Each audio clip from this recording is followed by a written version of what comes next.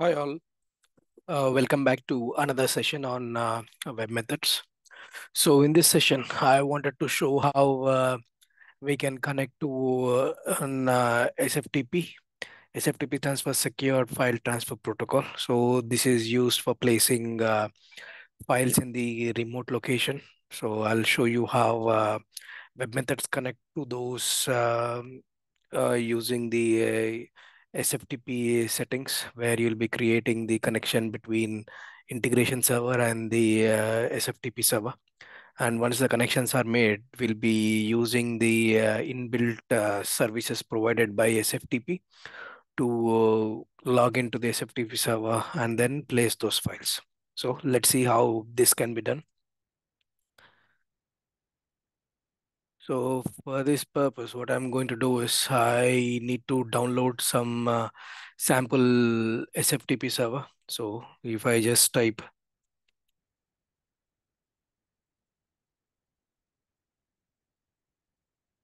for testing in Google,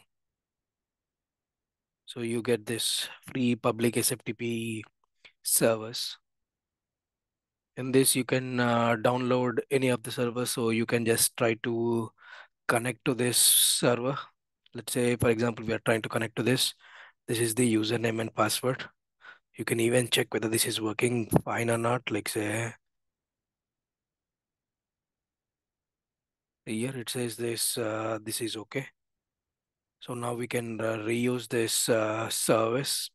I mean this server. So what I'll just need to do is, it says that we need to download some Rebex tiny SFTP server or Remini server. So I'll be using this Rebex tiny SFTP server. So I've downloaded that already, and it is in my installables.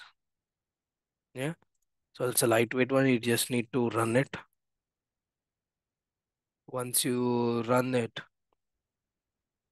you will the server will these details will pop up, and it will show you the credentials and all those details. Yeah. So we can connect to any one of these IP address and then run it. So for this purpose, what we need to do is, and additionally, I wanted to download one more client called WinSCP, which will show the directory structure of the SFTP server. So in this, if you see, it's only the thin client where it shows you the details, but it doesn't show you where to place the files and all. So for that purpose, I also downloaded WinSCP, and it's in my system.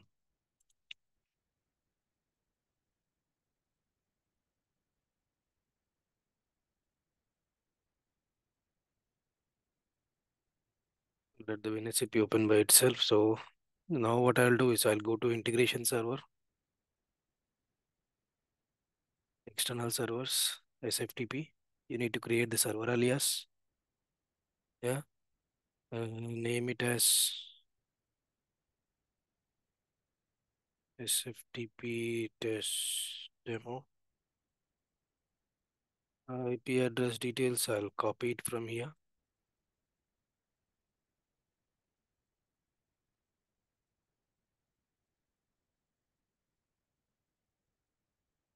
And it's port 22. And then click on save. Sorry, you need to get the host key. So just click on this. It will generate a host key for it, and it will be placed in this location. Once that is done, click on save. So it will save the connection alias. So it gives you the host fingerprint and all. Now you need to create the user alias settings to connect to that SFTP server. Create user alias.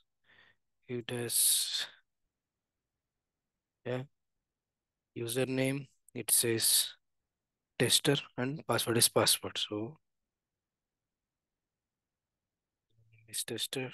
Password is false. Password and select the server alias which you created in the previous page. And once that is done, click save. So once that is saved, then click on test to see whether that is working fine or not. It says the test of user and yes, SFTP demo successful. Yeah, it is succeeded. Now what you need to do is I need to connect to this location here. So let me just copy the same test password login.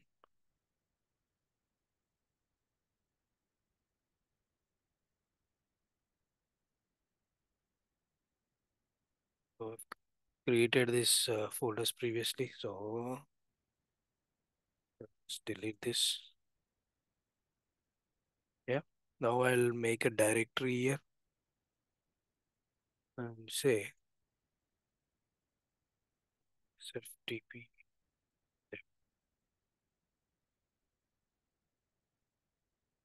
And if you wanted to set any specific permissions, you can set it. I'll leave it as is. And now I'll develop a service. So I have one service which I've generated done previously. It's the demo for large flat file handling. So I'm going to reuse, but I'll make some minor changes to it. So it's like previously I used to write it to my own directory here. Now I write those files to, like I'm getting it from my local file, and then I will write that files to the SFTP directory. So for that, I'm going to reuse services from the WM public. So I'll go to pub dot client colon SFTP client dot SFTP. First, you need to log in. So I'll just take the user alias. The user alias is SFTP demo, and you'll get the session key, return code, and all these things. If the return code is 0, that means it is successful, and it will give you a return message as successful something. Yeah. Once that is done, what I wanted to do is here, I wanted to place this JSON strings to um, the SFTP directory. So I'll keep the service as pub dot client dot SFTP.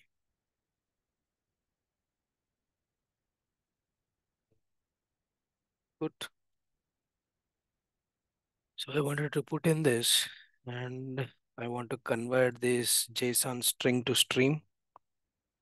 So I'll use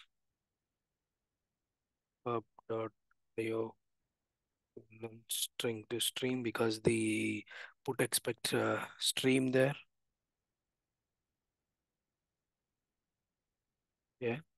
And here, what's the file name we are placing it? I just wanted to use only this thing. So it's file counter.json.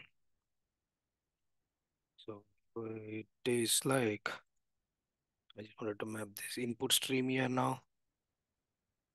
And the remote location is /SFTP demo slash file counter.json. Hope that's the same SFTP demo. Yeah. And override the pipeline. I mean, perform the pipeline validation here. Once that is done, I wanted to do the same thing here.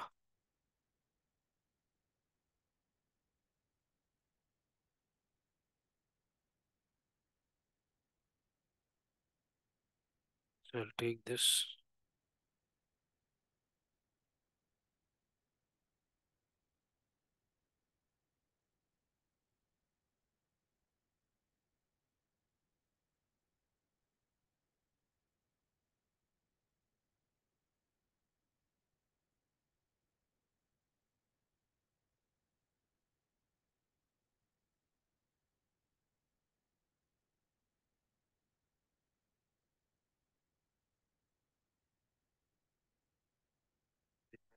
Steps, and that's it. So the logic for that is I have almost like say 10,000 lines of input in that. So it's a large file which is having a 10,000 line input, and I'm splitting the file for every thousand and placing it. I think it's more than that, 10,000 if I'm not wrong. Yeah, large file copy. It's more than 10,000.